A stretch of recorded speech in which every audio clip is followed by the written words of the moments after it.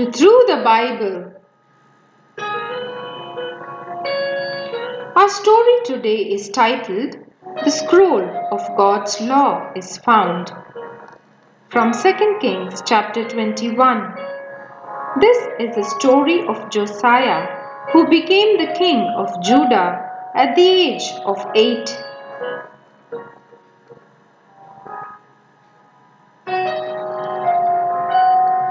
During the times of the kings in the southern kingdom of Judah, where the descendants of King David ruled, God's laws were written on scrolls and read to people so they could learn and memorize them.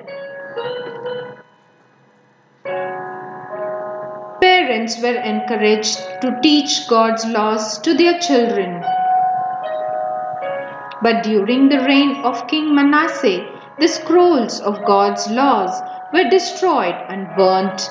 It was thought that there was not a copy left in the land. Instead of obeying God, people worshipped false gods. Prophets and teachers of God's laws were attacked and put to death. Although wicked King Manasseh later pleaded with God to forgive him and changed his wicked ways, the damage had been done. People did not care for God or obey him. When Manasseh died, he was buried in the palace garden. His 22-year-old son Amon became king, but only ruled for a year. He too had no time for God. His officials attacked and killed him. His murderers were arrested and executed. King Amon's son Josiah was only 8 years old when he was crowned king. However, this young boy decided he wanted to follow God rather than the wicked ways of his father and grandfather. But without the scrolls of God's laws or people to teach God's ways, the people continued to worship false gods.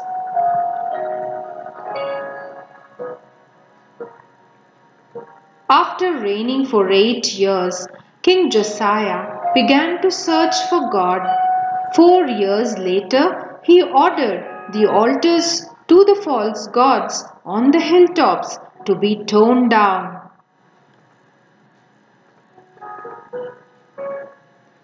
The once magnificent temple of God that King Solomon had built had been allowed to fall into disrepair.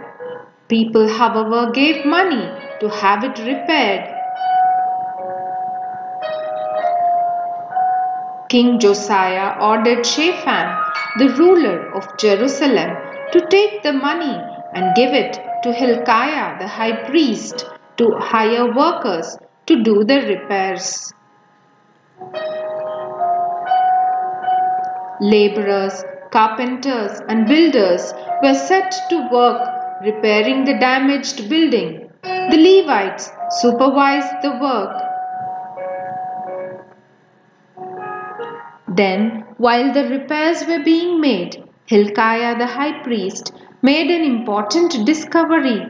There in the temple, hidden from view, was a scroll containing the book of God's laws. An excited Hilkiah rushed to Shaphan. "I have found the book of the law in the temple of the Lord." Shaphan immediately set off to tell King Josiah the news.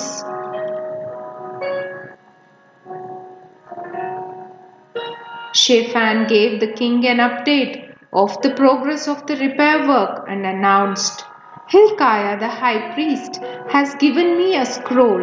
He then read the book of God's laws to the king. When the king heard how God wanted everyone to live, he became very upset and tore his robes in grief. God's anger must be great because we have disobeyed his laws, he wept.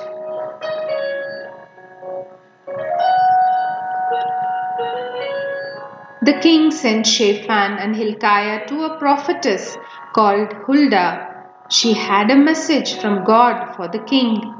As we have been so disobedient, God's will bring a disaster on this land.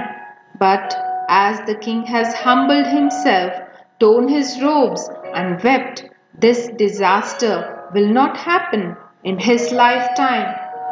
This disaster was an invasion by the Babylonian army which happened after the death of King Josiah. The Babylonians took the Jews back to their land as captives.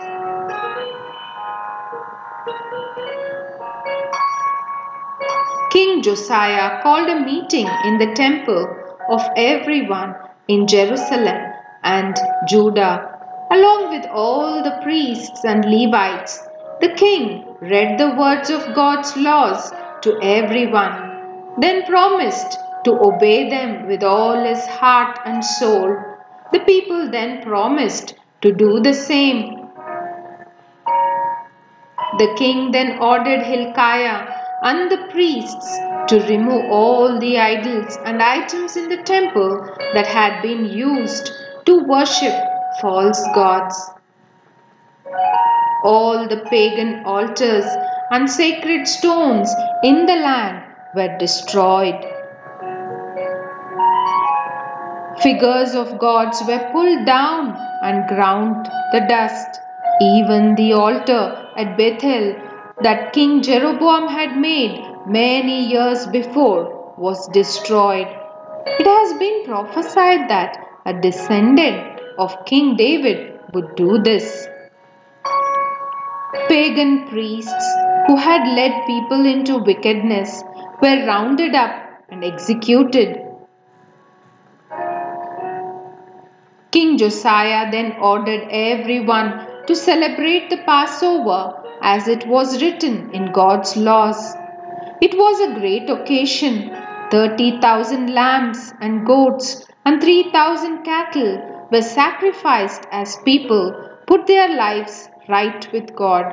Musicians led in worship to God. There had not been a Passover celebrated like this since the days of the prophet Samuel. King Josiah was now in the 18th year of his reign. Some time later, Pharaoh Necho gathered an army to march north. He was going to join up with the Assyrian army to fight the Babylonians. King Josiah did not want the Assyrians to become more powerful and decided to intercept the Egyptians at Megiddo.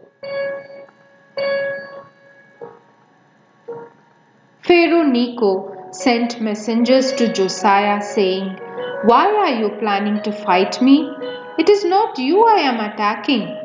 God has told me to hurry north, so stop opposing God. Who is with me, or he will destroy you."